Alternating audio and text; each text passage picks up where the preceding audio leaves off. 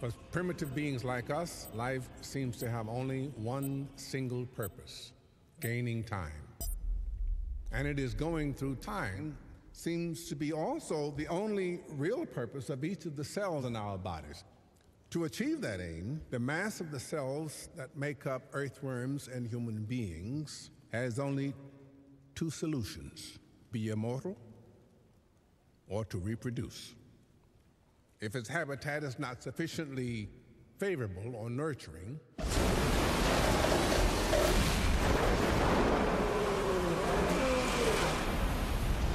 the cell will choose immortality. In other words, self-sufficiency and self-management. On the other hand, if the habitat is favorable,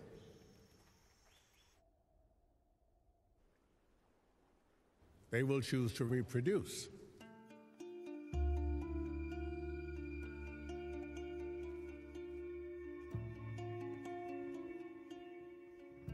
That way, when they die, they hand down essential information and knowledge to the next cell, which hands it down to the next cell, and so on.